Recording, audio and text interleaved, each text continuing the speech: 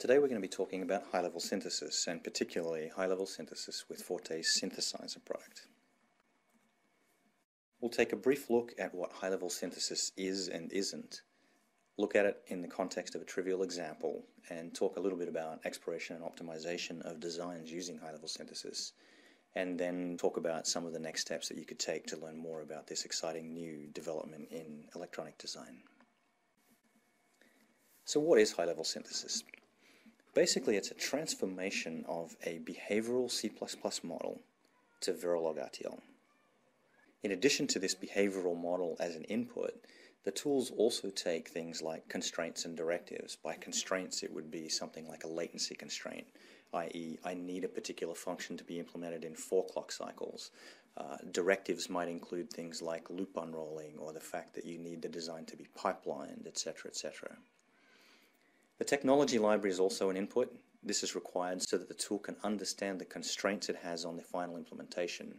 And this is very, very important in terms of how fast certain operations, for example, a multiplier and adder may be, and how large they may be in the context of the final design. The output in Verilog RTL will include a state machine and a data path, and that data path will be comprised of various different functional units, what we call building blocks for high-level synthesis. And these include things like, as I mentioned, multipliers, adders, dividers, floating point units, etc., etc. So as I mentioned, the basic idea here is that high-level synthesis will create a hardware description in RTL from an untimed algorithm in C++. The big difference here is not just the translation or the transformation from C++ to Verilog. It's the fact that there are clock cycles inserted into the design to make it fit more correctly into the downstream flow. It will build a state machine, it will take care of all of the memories for you, it will take care of all the registers for you, and it will automatically break the entire design up into the discrete clock cycles that are required by the logic synthesis tools downstream. All of this is taken care of by the high-level synthesis tool. However, it doesn't mean that you can completely ignore the fact that you're designing hardware. This is not a software process.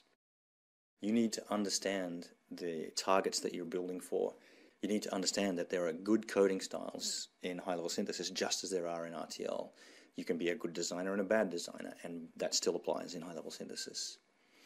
You have to understand that process, and you have to remember you're still a designer and you're still designing hardware.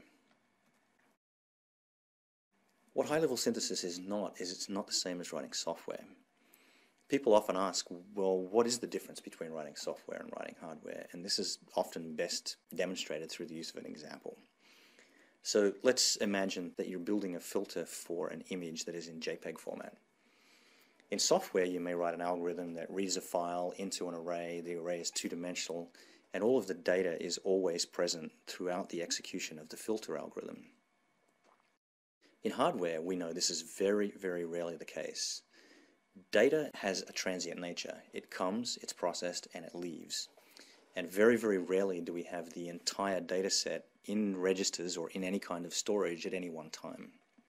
So this transient nature of data is very, very important to the way the algorithm is expressed so that it can be processed by the high-level synthesis tool and so that you can get a result that would closely match your hand-coded RTL or be even better. And so that's a very, very important distinction between the approach that you take and how you handle that kind of data. This is one of the big differences between software and hardware design. And it's not the same as writing RTL. The input code is far more abstract, and this gives a lot of benefits in terms of productivity and retargetability, particularly from the fact that you don't have to put in clock cycles. You can target this to different clock cycles over different technology nodes over many, many different years, dramatically improving the life of your IP. This graphic shows a basic high-level synthesis flow. The behavioral model is input, it is read, the algorithm is processed, and a number of algorithmic optimizations are implemented on the design. These tend to be pretty language focused and are very similar to a lot of compiler type optimizations you would imagine in a regular C compiler. We then build a control and data flow graph, analyze that and perform optimizations, deal with the libraries that we have. This includes things like extracting timing information for various functional units, etc. One of the main tasks of a high-level synthesis tool is embodied in the scheduler. This is the algorithm inside the tool that will take a look at the control and data flow graph and split it up into clock cycles. This is a very important and high value step, and it takes into account a lot of the timing and latency constraints that you put into the tool at the beginning of the run. The last major step is binding. In binding, we basically tie all of the operations that are in the control and data flow graph to actual functional units that are going to appear in the Verilog RTL. In that process, we implement a very, very important step in high-level synthesis called sharing. What that means is that we determine exactly what functional units can be shared with other functional units, and exactly the same thing for registers, so that we can minimize the number of resources that are present in the final design. So let's take a look at a concrete example. Always makes things easier. In this case, we have a very, very simple function in C++ that we want to synthesize to a particular technology at 200 megahertz, i.e. a 5 nanosecond clock. And this design is completely untimed. It doesn't specify a latency, it doesn't specify which values are registered and how they'll be stored. All it says is, here's the arithmetic I want to have performed. Synthesizer will map all of those C++ operations, the star and the plus, to various different functional units or library cells, and add the relevant clock boundaries in order to minimize the area of this design. The first thing it'll do is build this control and data flow graph, and it could look like something that you see here on the screen. Here you can see that we have the various inputs coming into the two multipliers and the one adder, and then the final adder producing the Y output. Now, in this particular representation, there is no notion of time, there is no notion of clocks. In order to perform the next step, the high-level synthesis tool needs to understand some of the characteristics of timing. The way they do that is that the HLS tools look at the timing and area of the relevant functional units that are going to be used to implement the design. And high-level synthesis tools typically do this in one of two ways, either through the use of a pre-characterized library, or it creates the functional units on the fly and extracts the timing and area data. With a pre-characterized library flow, it basically means there is a process that is run before the high-level synthesis run that generates a lot of these functional units and extracts the timing and area information at that time. Let's assume we have a characterized library flow, and the three operations that we're interested in are actually an 8x8 multiplier, a 20x20 multiplier, and a 16 plus 16-bit adder. And the relevant delays and areas for this particular technology node are shown in the table. An initial schedule of this might look like, depending on the tree that we had before, two 8x8 multipliers, a 16 plus 16-bit adder, and a 20x20 multiplier. If we go and look at how that would be scheduled cycle by cycle and the total area that would be produced if we instantiated all of those functional units, we would see we would need 3 cycles, 2 multipliers in the first cycle, an addition in the second cycle, and the final multiplier in the third cycle, giving us a total for all 4 of those functional units of about 39k square microns. Timing here is clearly met. But the scheduler would note that it doesn't need to do the second 8x8 multiplier in the same cycle as the first one. It can do it in parallel to the adder instead of in parallel to the original multiply. So it could move that second multiplication into cycle 2, and this would mean that it would only require one 8x8 multiplication operation. This would reduce the area down to 34k, and since they're in parallel and they don't have common inputs, then we have no issue with timing there either. Now we could go on to binding, and this is where each of the operations in the control data flow graph get mapped to actual functional units that will appear in the Verilog RTL.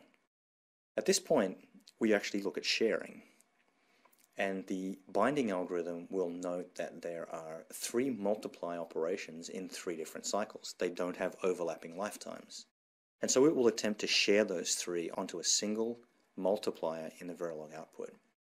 What that means is that the 2 8x8s actually get mapped to the 20x20, and that's a valid share. It will map the 2 8x8s onto the 20x20 multiplier, get exactly the same functionality, and a significant reduction in area. So the total area now is down to 29k from the original 39. As you can see here, the step-by-step refinement of the schedule and the binding dramatically improved the area of this design. The final step is output generation, generating the Verilog output. A graphical view of that output would look as shown in this diagram. There is an FSM, finite state machine. There is a set of registers and muxes controlling the values on those registers. There are 2 functional units, the 16 plus 16-bit adder and the 20x20 multiplier. And that multiplier is used to do all three of the multiplications in the design, as you can see by the muxing on the inputs. Now clearly there are select lines on these muxes that go to the FSM and they're not explicitly shown, but they're obviously present. Now what we've seen so far has been a very, very simple example, and clearly Synthesizer can handle far more complex examples and designs than we've seen today. In order to do that, we've had to add a lot of optimization techniques, and some of these include things like array flattening, inter-register files, loop unrolling, loop pipelining, data path optimization through special techniques and flags and controls, etc. We also have a lot of communication IP that is included in the Synthesizer package. That includes point-to-point channels, memories of various types, interfaces to memories, characterized memories, and a number of other kinds of interfaces for communication between blocks, things like line buffers and ping-pong buffers and FIFOs, etc., as well as interfaces to standard buses. Synthesizer also includes the Synthesizer Workbench, which is a configuration management tool. It also implements a lot of integrations with other EDA tools to improve your downstream flow.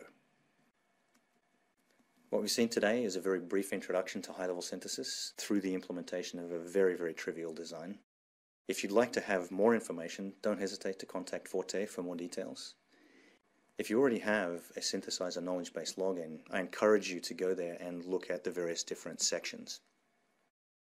There are a lot of tips and tricks, a lot of more complex examples, and I very much encourage you to explore and learn more about HLS through this venue.